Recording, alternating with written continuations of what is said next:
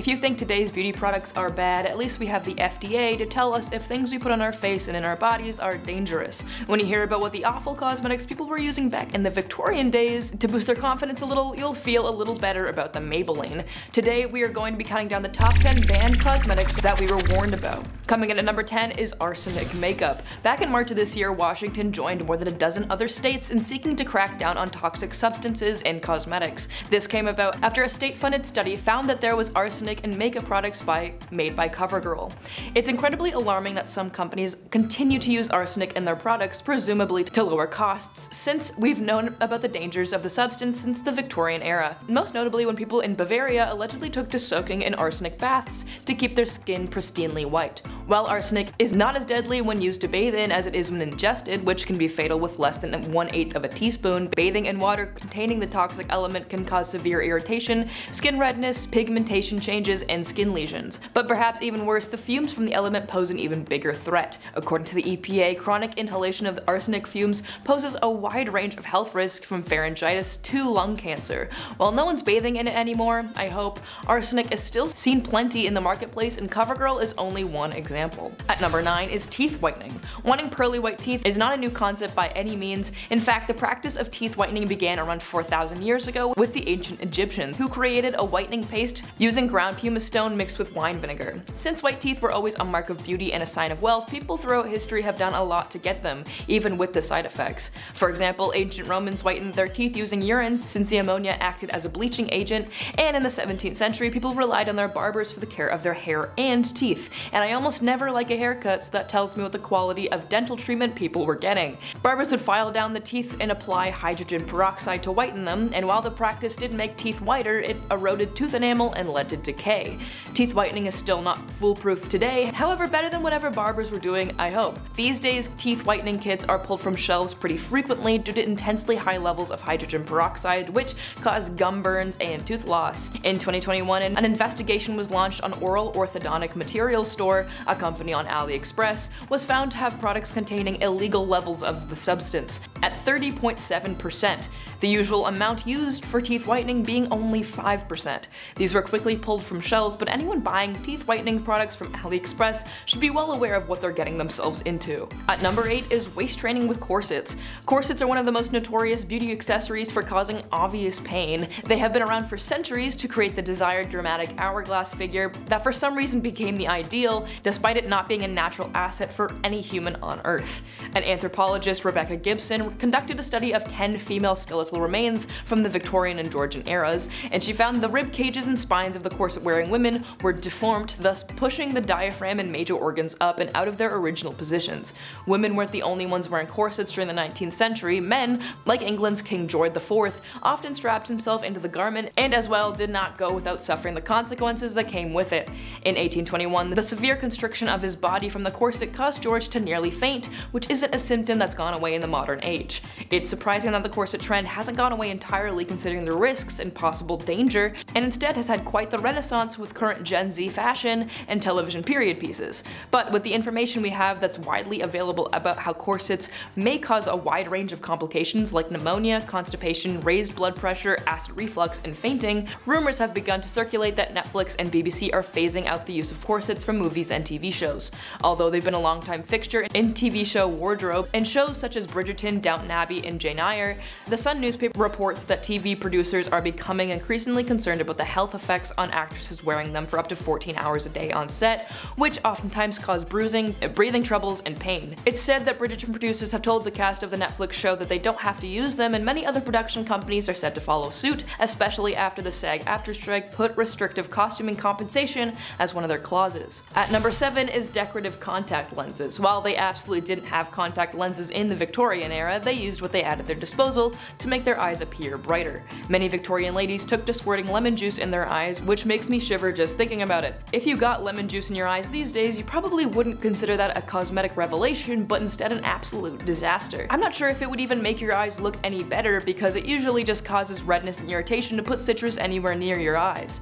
Queen Victoria herself also turned to putting undesirable stuff in her eyes, eyes, but even worse than lemon juice, she opted for belladonna, you know, the well-known poison. It was said to have dilated her pupils so she could see, and it wasn't like cataract surgery existed yet, so use what you got. This made dilated pupils a desired look though, so belladonna became extremely popular for getting that job done. Although belladonna is usually fatal if ingested, it is fortunately rarely deadly when used as an eye drop. However, long-term use of the poison can result in a lethal overdose. Immediate side effects include irritation, blurred vision, and light sensitivity, and sometimes dizziness, fainting, and irregular heartbeats. Making your eyes appear different is still huge in the market today, but with our new technology and eye contacts, you can put almost anything in that ocular cavity, even if you shouldn't. In 2002, the US Food and Drug Administration issued a health warning about the dangers of non-prescription decorative eye contact lenses because of the dozens of reports that said such contacts cause corneal ulcers, blindness, conjunctivitis, and ocular infections. Even if it is super cool to have a different eye color,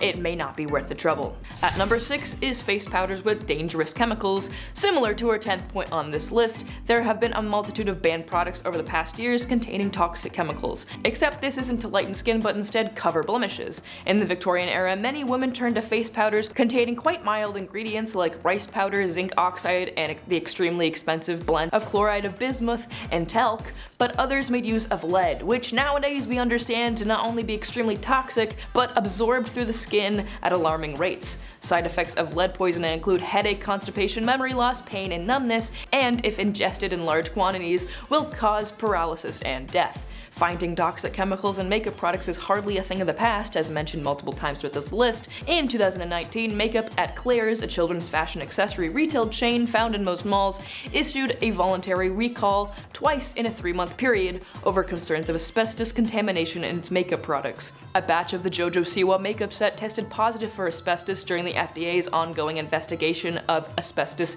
contamination in cosmetics. Exposure to asbestos dust can cause serious health conditions decades later, including lung cancer and mesothelioma. Coming in at our halfway point is Acne Supplements. Arsenic wasn't used just to lighten skin, but also as a way to clear skin back in the day. Man, what a fix-all product. Not. It has literally always been a poison. Women consumed arsenic through the form of wafers and believed eating these deadly supplements not only cleared their complexions, but also changed the shape of their faces by softening sharp features and disfigurements. In 1902, the Sears catalog coined Dr. Rose's French arsenic complexion wafers, saying it possessed, quote, the wizard's touch in producing, preserving, and enhancing beauty of the face, while it developed a transparency and clearness of complexion, shapely contour of form, brilliant eyes, soft and smooth skin. What an understandable and well-written tagline. The advertisement adamantly claimed that the amount of arsenic in these wafers was crafted by expert chemists and thus was completely safe to eat, which is obviously untrue, but hey, we also thought cigarettes were healthy. The doughy complexion wasn't a result of their improved skin, but the red blood cells that the arsenic was destroying just below the skin's surface.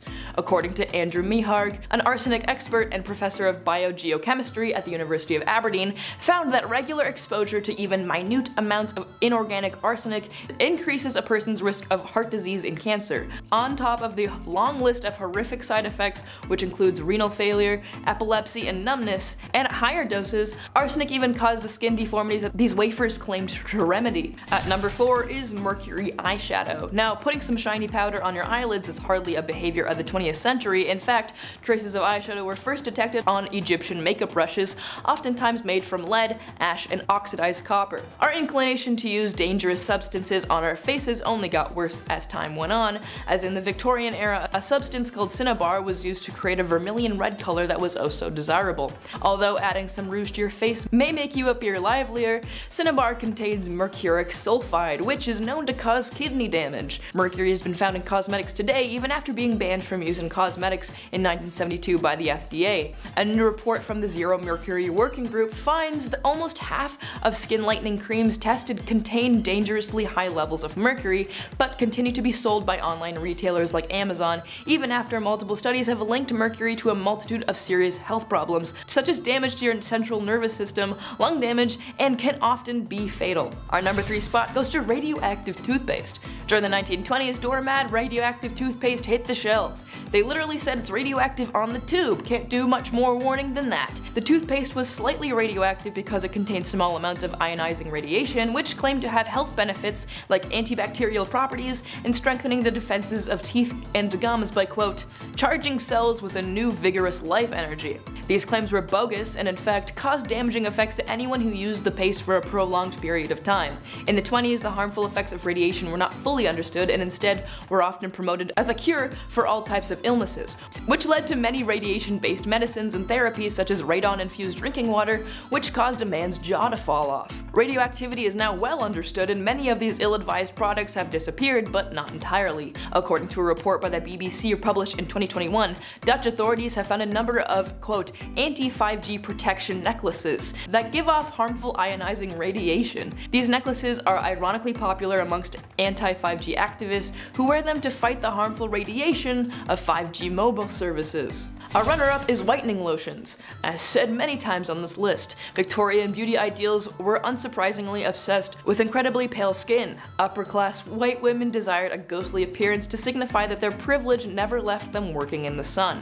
In order to do so, many Victorian women turned to corrosive face lotions, which many times contained lead acetate, known for side effects like paralysis, muscle atrophy, headaches, and nausea, though were advertised as harmless until 1869, when the American Medical Association published a warning. Mercury and lead is still found in skin lightening products today, even though they're both known as a carcinogen that can cause severe skin issues with prolonged use. Health Canada says the sale of such products is illegal but are still available for purchase, with sale clerks just issuing a warning of discretion. Not only are whitening creams awful for you physically, but also feed into the racism so blatant in today's society. These lotions are seriously doing nothing but cause harm. Our #1 spot goes to hair removal. Back in the day, women sought smooth skin through the use of potassium nitrate. Nowadays, the chemical is used in rocket fuel, fireworks, and fertilizer, but a 1776 hair removal recipe called for potassium nitrate as one of the main ingredients. While it might remove hair, it'll probably also remove a layer of skin and cause lung damage with the poisonous gases it emits. Today, hair removal cream still has the potential to do more harm than good, with the most popular on the market Nair, oftentimes causing chemical burns, blisters, and rashes. And that is our top 10 banned cosmetics we were warned about. Let us know if you forgot any in the comments below, and I will see you guys in the next one.